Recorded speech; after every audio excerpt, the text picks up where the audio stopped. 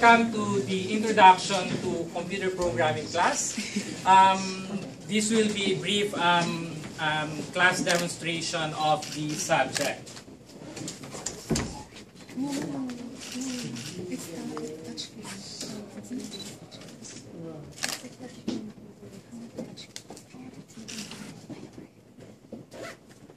Okay, so I will be asking the students to log in and sign in to the course selection or decision.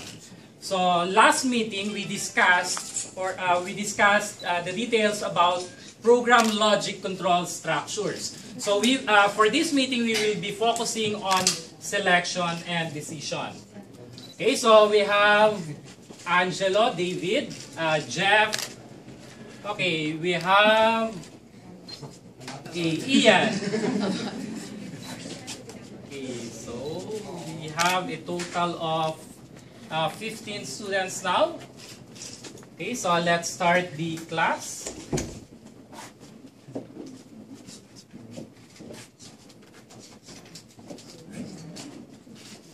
So let me share you whatever appears in my screen. So it should appear in your screen too. Okay.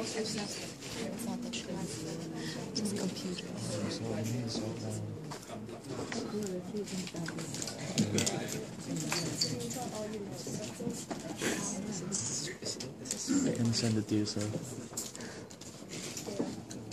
What if someone drops it down?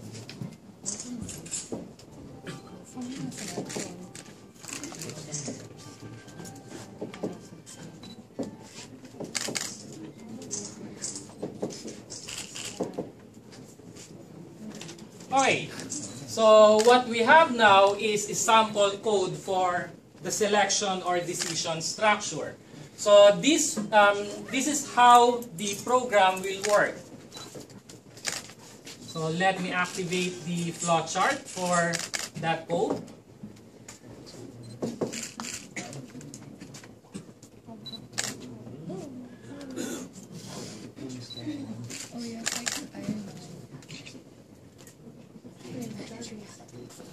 Okay, so the code that I displayed earlier consists of a total of 11 objects or sprites. So this is how it should work. So we discussed last meeting the sequence or sequential structure.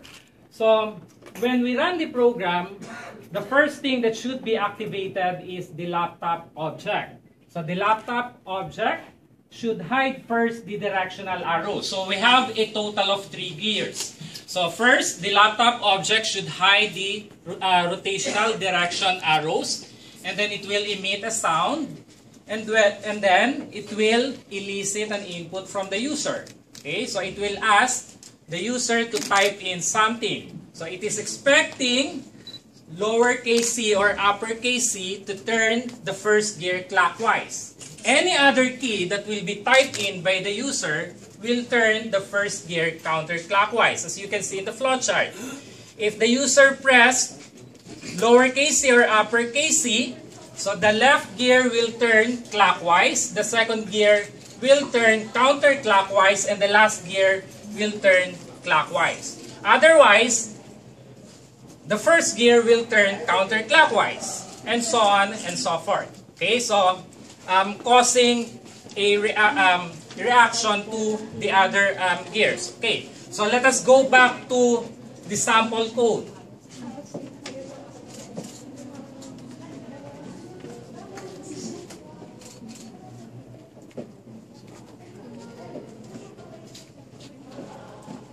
Okay, so I am going to run the program. So again, so remember that the first object that will be activated is the laptop. Okay, and then it will cause the arrows, the directional arrows, to be hidden. And then it will emit a sound and then ask an input from the user. Okay, so let me run the program. Okay, so it is now asking for the user to input something. Okay, let's say I inputted any other characters aside from the lowercase c or uppercase c. So let me select J. So stands for my name. So John.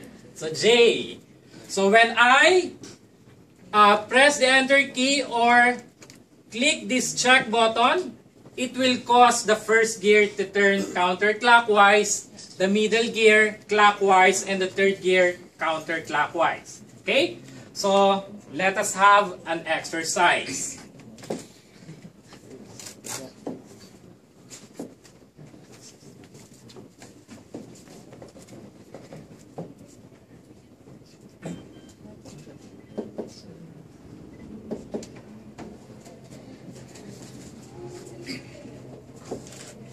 Okay, what we have now are the jumbled codes for the initial event. Okay, so please remember that when I activated the start flag icon, these are the sequence of events. Okay, so the laptop should hide the rotational direction arrows, and then it will emit a sound, then it will ask an input from the user. Okay, so based on the input from the user, it will cause the first gear to turn either clockwise or counterclockwise. Okay, I need a volunteer to rearrange the codes here, okay, such that it will work properly. Okay, so any volunteer? Donna? Oh, we have two volunteers, Donna and Angelo. So let's give the pen first to Donna.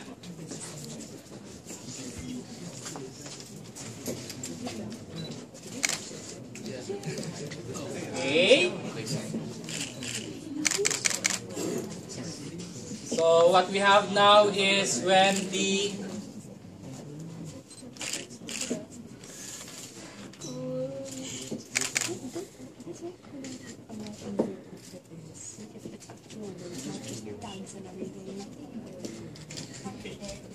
you can type an input value by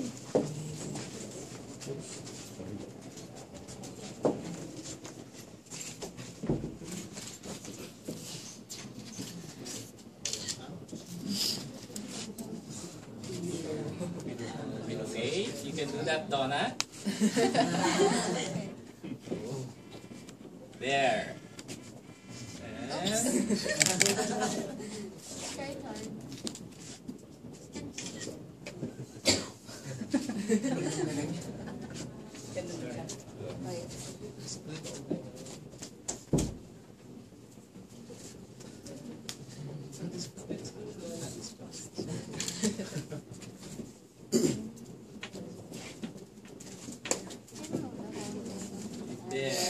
yeah. Okay, let's have a review. Okay, so again, when I activated the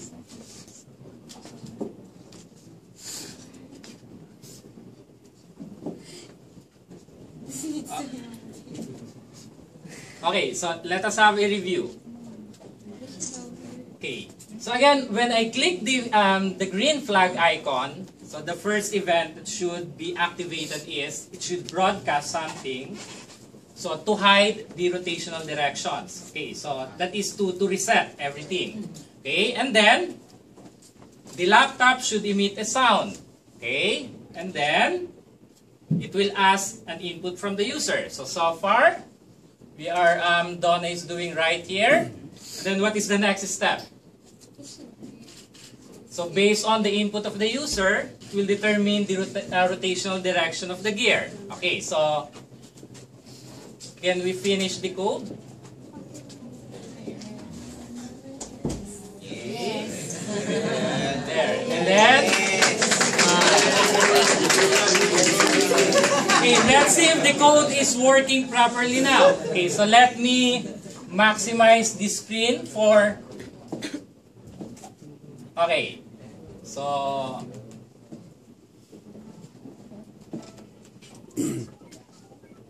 okay, so it is now asking for an input. Okay, so I need another volunteer to really test if the program of Donna is now working. Angelo.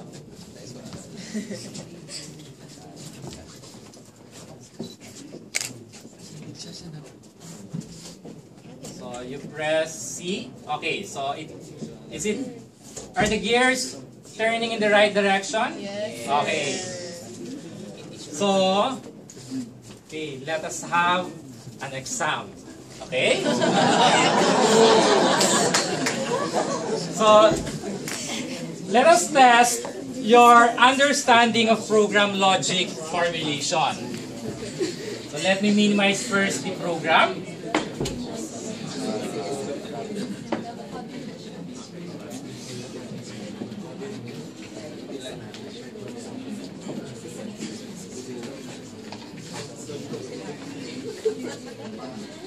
Okay, so we will have a diagnostic test to see whether you have a good grasp of the program logic control structures.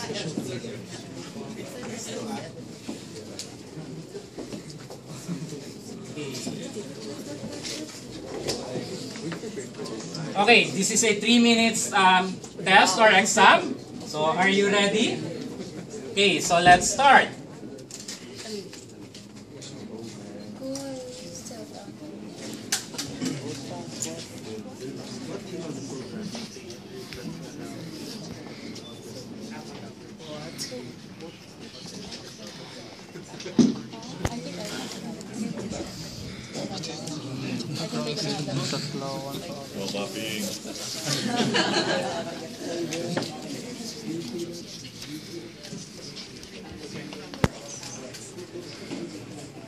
Anong sagot natin? Ito na lang. Kahit ano daw, basta tatanong. So, napunta ka na sa next. Ganun na yun.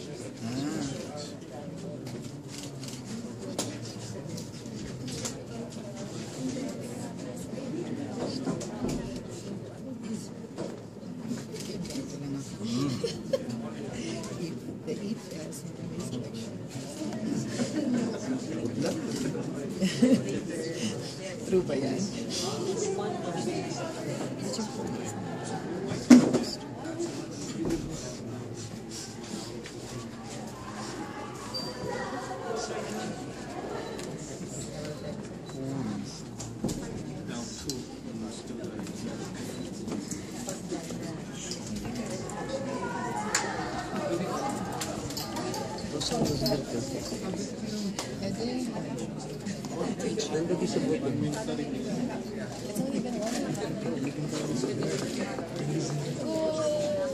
Okay, once you are done, don't forget to submit your test. Just there. I know, submit this. Who's student number 5?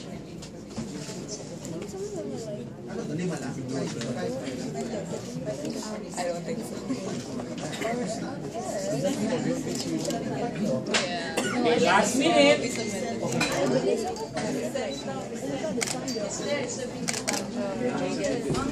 Your sister's question was why? Okay, so currently we have a total of 8 students who submitted their exam already.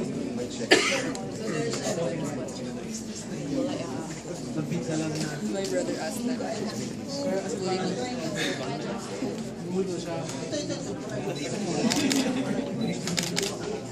Okay, last 30 seconds.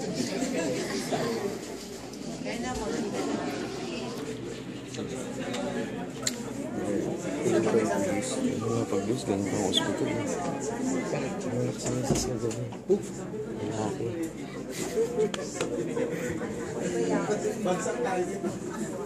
Okay, there are still 2 students who is not submitting their quiz. Okay, so one more. We need one more. Eldest babae. Okay, so time is up.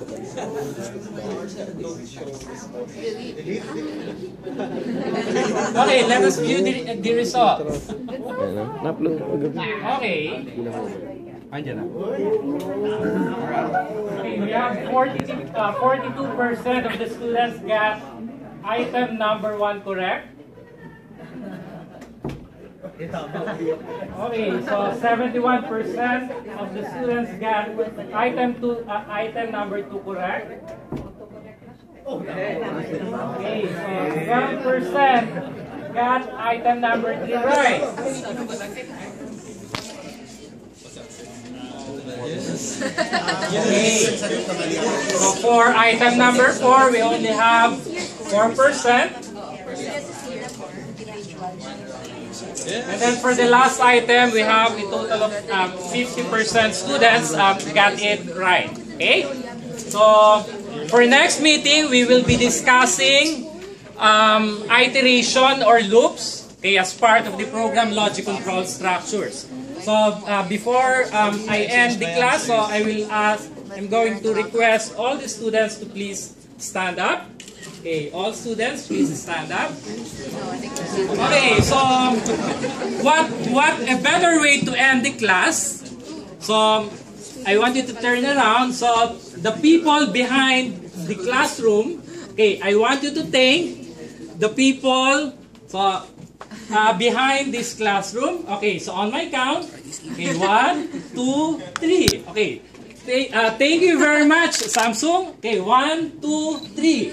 Thank you very much, Samsung. Thank you.